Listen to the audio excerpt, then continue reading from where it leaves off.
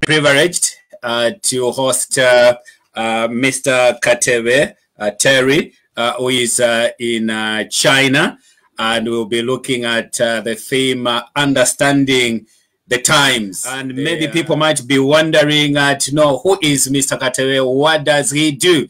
And I know that we are blessed to have you as a teacher, a mathematician teacher, and I'm sure you've trotted or worked across continents, continent of Africa and Europe, in the UK, and now you are in China. Please tell us a bit of your background. Yes, please.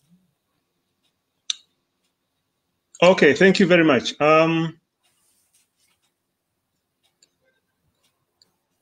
I'm now teaching A-level mathematics in China, but my career path is a long one, and I think it will probably surprise a few people I have known for some time. Yeah. Yeah, and if I just go through it briefly. Yes, please. So that we can link up with long lost friends. Yeah. Because now I can't tell my old friends because we are all old and getting gray hair. Primary school. Yes. If I start from primary school, these are the schools I attended. Okay. If I say Prince Charles, anyone who recognizes what that primary school is called now, then they are in the correct age category. Yeah. Prince Charles was in Kitwe, and it's now called Matete Primary School. Oh, Matete used to be Prince Charles. I didn't know that. At least I've learned something this this afternoon.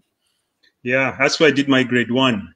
Okay. Then I went to Kamenza, Chidirabombwe, before going to Chingola Primary School. So primary schools, I moved a little bit. Secondary school was Chingola Secondary School, all of it. And then I went to Southampton University, sponsored by ZCCM, to do mechanical engineering. Yeah, so mechanical engineering, after, in those days, if you're sponsored by the mines, you were tied to work for the mine for about 4 years, which for some time. Yes. So I worked at Inchanga Mine and Konkola, and then I worked in Lusaka at ZECO briefly as a manager for the mechanical workshops. Then I worked for Colgate Palmolive as plant engineer and Lever Brothers as chief engineer. Wow, you remind me of those days in Zambia. River Brothers, a wonderful big company by then, and we never thought that it would disappear one day from Zambia. Yes, its disappearance was the main reason that caused my family to have a change, of plan. Wow. And decided to move after the factory was closed and I was made redundant. So we decided to move to the UK, where my wife got a job. Amen. Yeah. And then from that time, when we came to the UK, I did the PGCE. Yeah. Yeah, secondary mathematics. And so I became a teacher from the UK. Yeah. Yeah, and I taught at Weatherby High School for a long time. Then did a few teaching here and there on supply before I did another short stint at Selby High School. Yeah. And then from Selby High School, I came to Nanjing Senior High School. So high school. You've taught, you've moved in different places. How did you find yourself in UK, and from UK, now you are in China? I'm trying to see, as we understand, looking at the theme, understanding the times. There are people that think, oh, I'm here for good and I'm not going anywhere. But you are teaching, you have met different people. How did you find yourself in UK? And the next thing, you found yourself in China? Yeah. When Lever Brothers was closed and I was retrenched. Yeah. I think that followed a sequence of companies. Reckitt and Coleman was closed, and then Dunlop was closed, and Johnson and Johnson, which was in the neighborhood, was also closed. And the idea, I think, was globalization. Yeah. And the multinationals decided it was cheaper because they had huge factories. If I can give you an example, the factory, Liver Brothers I was running, we were producing like 30 tons of, on one product, 30 tons of soap per day, okay? Which sounds like a lot, because 30 tons a day means your 30-ton truck. Wow. Or 2 15-ton trucks every day are leaving. But if you compare that to the South African factory at Boksburg, it was producing 30 tons per hour. Yeah. Okay? So all they thought was, if we add a few extra lines here, with the same overheads, we can produce Zambian stock. Yeah.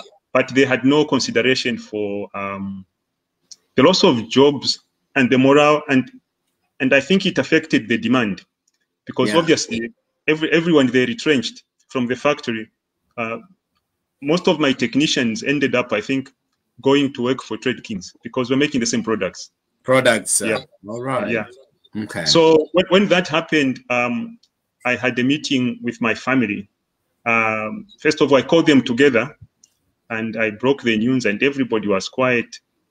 And my idea was, I need to give my children an opportunity to have the same level of education. That's true. That I've got. I said, as the same as myself or better. Okay. Said I've got a degree, so my children should have at least a degree. And if they are able, even a PhD or master's, they must be better. Yeah. So after a short deliberation, we came up with, because at that time there was a lot of agents trying to recruit nurses. Yeah. And they were recruiting nurses to go and work in Australia, the USA, and the UK. I was retrenched at the end of December. And you know, when you pray about something and you're not sure whether it's going to happen. Or not. That's true. Yeah, but the way things moved so swiftly that by beginning March, my wife was already working in the UK. Yeah. And that was very swift. And the way it worked was, she was offered a place. They sent a work permit, 2-year work permit. When we were applying for a visa, she already had the 2-year work permit. Initially, I thought that's the way it was supposed to be done, but it wasn't. Yeah. Yeah. She was doing adaptation already. When she was doing adaptation, she had already got a 2-year work permit. Which was, I'm sure, very good. And I'm sure others who are in the diaspora can attest that as a believer, from what you have just explained, your wife coming and starting to work and getting a visa, Brother Gumbo is there, Pastor Kunda on there. And I'm sure we can all testify and give thanks to God.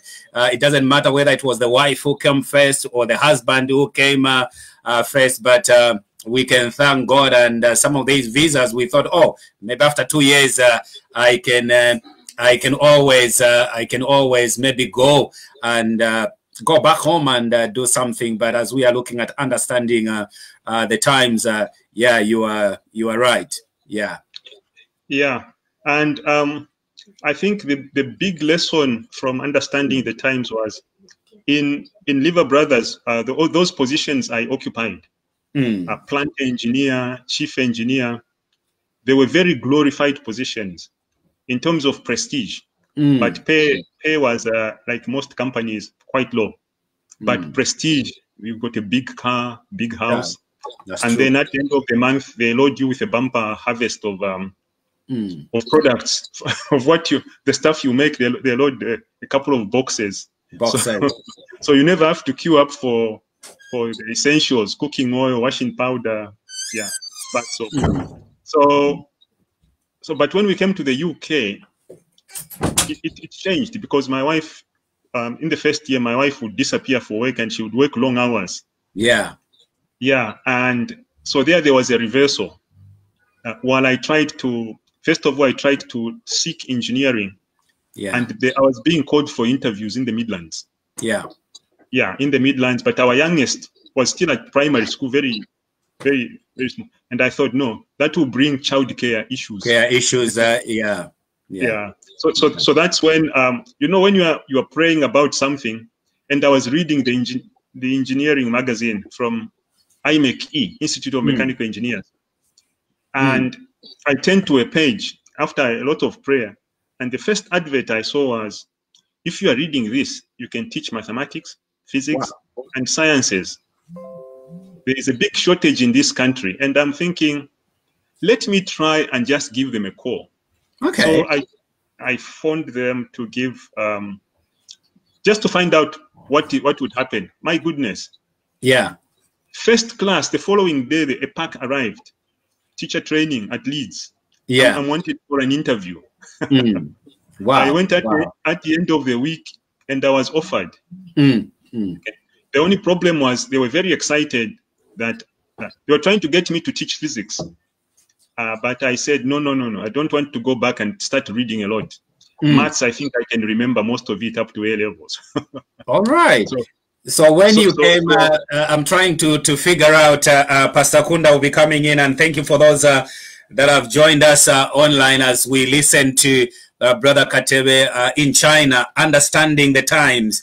And you see, he comes in, he was trained as an engineer, worked for all these companies, and then you came to the UK, and instead of going for engineering, as it were, now you're beginning to look at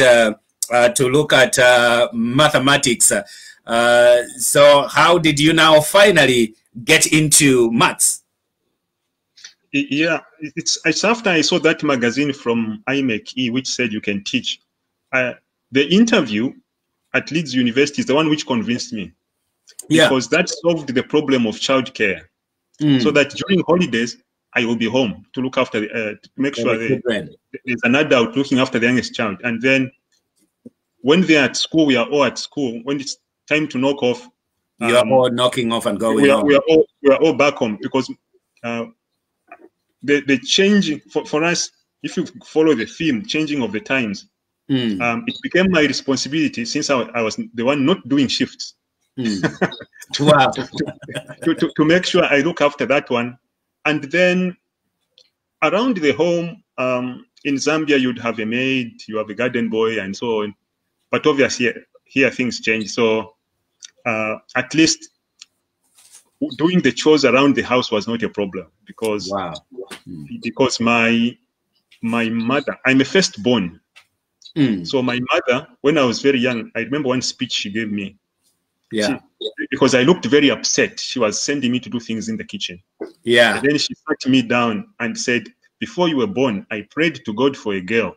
Wow. Now a boy came, so I thanked God for the boy. And I said, this is a child. He will help me in the kitchen if I need help. So you are going to help me. So she taught me to cook. Little did you know that one day you end up doing those chores at home and looking after the family. Oh yes, so that when it comes to cooking, it's not an issue. Yeah. And so that changed. And for the year when I was doing the teacher training, it was quite a challenge, as you know, in the UK, to live on one salary. Yeah. While I was we were paying overseas fees. Yeah. For my training. But the understanding was, immediately I qualified, the income in the house will be ×2. And that made a big difference. And by God's grace, we managed to pay off a bit of money from credit cards. All of the savings were wiped out for my training, which I've got my wife to thank for that. Amen. That's very good. That's very good. She did it, you know, when she did it without grumbling, and it really encouraged me, because I was thinking, no, let's not touch the savings. She said, no, we shouldn't be having a lot of debts when there is money. So we did that, and yeah. Okay. So that's how I went into teaching. And yes. And the way I got the first job was, you know, in teacher training, you have placement. Yeah. After you do the theory, so you do placement. Now, my second school placement, yeah, just as I was coming to the end of the stint, the head of maths came to me and said, we are advertising for a maths teacher. I thought before we put the advert out, we let you know. We let you know since you're already here. Yeah. And then I thought about it for a couple of days. He came back and said, have you thought about it? Are you putting an application? And I said, yes, I'm putting an application. Ah, that's good. Wow. Next thing I heard were other members of the maths department coming to say, have you applied? Make sure you apply. You need to apply. And I'm thinking, that's interesting.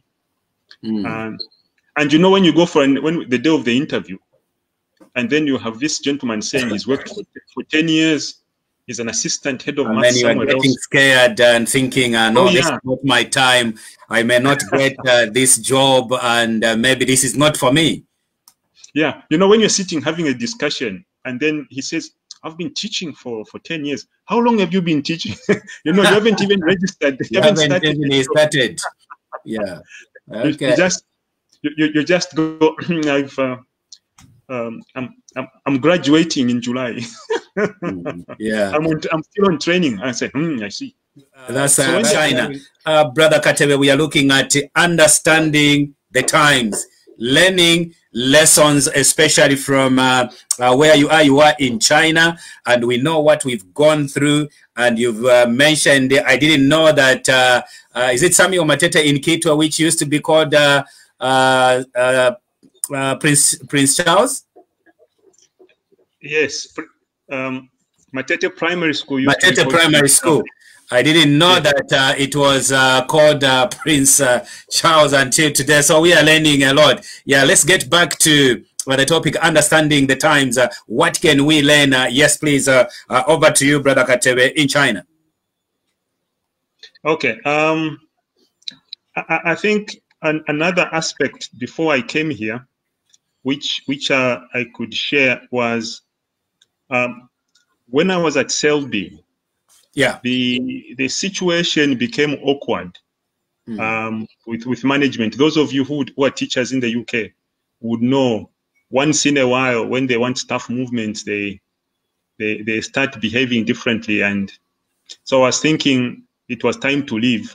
And then I was trolling Facebook when I saw an advert which said, if you've ever thought of working in China, come to Manchester at Holiday Inn Hotel and come and hear more. So, and I saw that on a Thursday, and there was a phone number to ring, which I rang the phone number and I arranged to attend.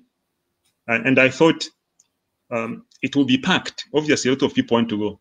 But when I got to Manchester, I was the first one. I sat there, and these people, they offered me breakfast and food. And then they made a presentation about working in China. And then we had a discussion. And one of the directors told me that your qualification and you teach further maths. China can swallow all the further maths teachers in this country if they want to go. They need further maths over there. So it's just a question of you convincing your family and convincing yourself. I said, no, I just came to find out if it's worth going. They said, no, it's worth a try. So, and then to cut a long story short, we discussed, and my family was in agreement. But this time, the agreement was, if I come, I'll just come and work. Nobody's being uprooted. Yeah. Just on that one, before you go away from that point, maybe the audience and people that are listening and all of us, is it important to discuss such issues with the family, or as a man, you just make a decision to say, I've decided I have to take up this job? What could be your comment? Is it necessary? Is it important to discuss with our families when we are about to make such decisions to relocate and go and work somewhere else? Yes, Brother Katebe. Yes. It is absolutely important because you, as a family unit, you have to be in agreement. And because now our children are, when we made the decision, they were all adults. Yeah. Even if they're not living with you, you tell them, I'm trying to do this. And then I sat back and went around the room, everybody making their comments. What about this? What about this? And then after a while, I told them, no, you don't have to tell me now. It's this thing. I've got a couple of weeks to make a decision. So there is this offering. And so they all came to see me separately and told me, it's okay. You can go ahead and, yeah. It's okay, you can go. And then the girls were saying, does mommy have to come? And I said, mommy does not have to come because she has not got a job in China. Yeah. Yeah.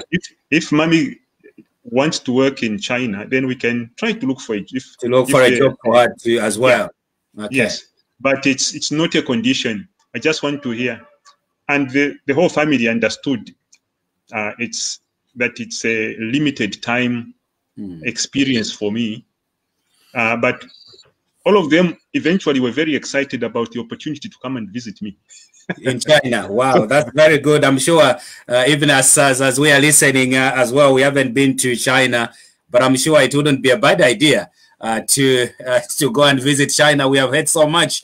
We have read so much. Yeah, sure. So the decision was made with a consultation with the family. That's a great lesson that we are learning on understanding the times that we need to consult our families. We need to talk to our people that are close to our hearts, the family members, before making a decision. Yeah, that's great. So, yeah, but on that account, there was a complication, which, you know, this opportunity comes and it looks very good. And then while I was processing the documents for coming over, yeah, I fell very ill. And I was diagnosed with type 1 diabetes. And I didn't know I had diabetes. So by the time I felt unusual, we went to the hospital. I could tell by the way the young doctor who got the blood results, when he came and he looked at the results, he looked at it again, and then he said, excuse me. He stopped smiling. You know when the doctors are... Oh, yeah, when they're about to... They have this smile and they're talking and trying to make you feel comfortable. The smile disappeared and off he went. Next thing, he came with 2 other consultants. So they came and suddenly they were lifting my legs, putting them on the machines and all that. On the bed. And next thing is they're bringing drip. And I'm thinking, hey, what on earth is going on? And the consultant said, Mr. Katebe, you are very sick. And I'm thinking, oh. And I saw the activity. Beginning to change the atmosphere. And then the consultant said, first drip, first one.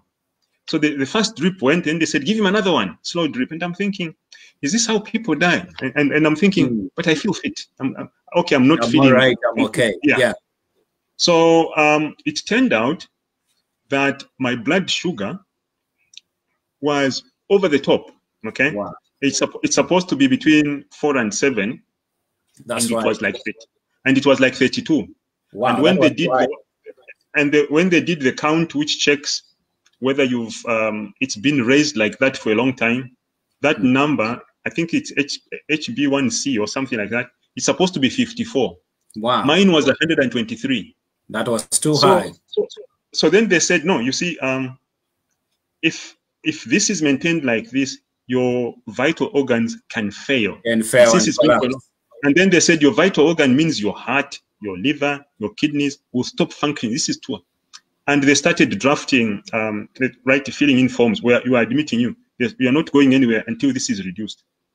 So we went in at 9 o'clock in the morning for that appointment. And fortunately, I was with my wife, so she was there by my side until 4:30. Yeah. When the blood sugar was brought down, that's when they said, since your wife is a nurse, we'll let you, but you you must come back immediately if there's no improvement. Okay. And in the process, they showed me how to take insulin. They explained to me type 1 diabetes is autoimmune. It's not because you of your lifestyle. It's because of a virus. So your white blood cells have destroyed the cells which make insulin. Yeah. So I was put on very high dosages of medication of insulin, and I was taking that 3 times a day, and two on each occasion, which means 6 injections per day. Yeah, that's right. 1 slow acting and 1 fast. Now, I was diagnosed that we're in the middle of processing for coming to China. Processing to be transitioned to go to China. Yeah, and then my wife says, Numba Chala Bashani, what are you going to do about the China trip? And I'm thinking, I said, everything has moved so swiftly, like I need to go, because we prayed and the prayer was answered, but then this comes in. Does that mean the prayer was not answered? Was not answered. Yeah, but then we said, no, what we'll do is we will delay, because this happened in December, January. But then there was a swift improvement in terms of how I was managing, because you know, when you are off work, it's time to read about. I read about everything about diabetes. That's when I learned that the drink I like, Coke, is poison. It's poison. Yeah, it's got too much sugar. That's the doctor true. told me, no, if you're hypoglycemic, you only take 100 mils. And I'm thinking, but I take 300 mils, that can, and I take a few of those. I said, no, that's, so that from that day, Coca-Cola, I treat it differently. That's right. It's no longer my friend. Yeah. But to cut a long story short, by February, when I was due to come here, I had improved sufficiently. That's great. That's good. I had improved sufficiently, and fast forward to November, I am completely off injections. Okay, that was to good. The point where answered. I went to ask the consultant, that if my cells were destroyed, what is making the pancreas? Then they said, no, it's misdiagnosis. And I'm thinking in myself that I believe that God answers prayer of healing. Because my church were praying. And if you check from my graphs, the first few weeks, the whole of January, including, I think, February, I was relying on injected insulin. You can tell from the graph. Yeah. But then by the time when I came over here in China, I was still taking insulin, but I could see that, because I was able to take measurements and then see how much insulin I'm giving myself and measure what the blood level, sugar in the blood is, and found out at some point that when I took insulin, I was making the balancing worse. Okay. Yeah. I don't know how I concluded that, but it came to me very clear when I tried. I reduced the dosage because I was in touch with my diabetes nurse at Harrogate Hospital by email. I would tell her that I'm adjusting because I'm saying. Then she said, "No, you can reduce if it's happening like that." So eventually, when I stopped, but I didn't stop. Up to now. I haven't stopped testing for blood sugar. For blood sugar, now, that's right. The testing for blood sugar is so simple. I don't know why they don't teach most of us routinely once in a while to just test your own blood sugar, because it affects so many other things when it's completely high, when it's continuously high. Yeah. And then I've also learned, as you are mentioning, it comes to mind to say, as people, we always need time and again to have our just routine checks, maybe